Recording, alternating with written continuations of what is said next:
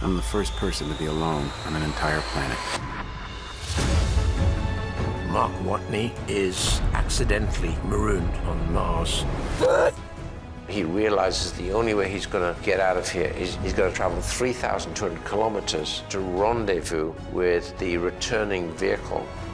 I gotta live for 50 days inside a rover with marginal life support the size of a small van. So, in the face of overwhelming odds, I'm left with only one option. I'm gonna have to science the hell out of this.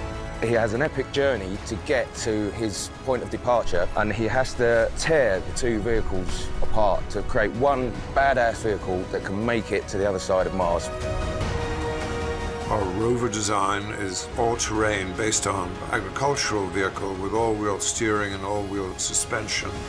It has no traditional axle because of the ground, so the wheels need to be able to do this independently. We thought this was an advantage. There's a functional picture vehicle which is actually going to be running across terrain very much like the surface of Mars on the deserts of Wadi Rum and perform for real. Worked perfectly in Wadi Rum. Perhaps NASA could take a page out of our design book, because they say generally they look to movies for new ideas. NASA are going to really like this stuff. I think they're going to say, can we have that and can we have that?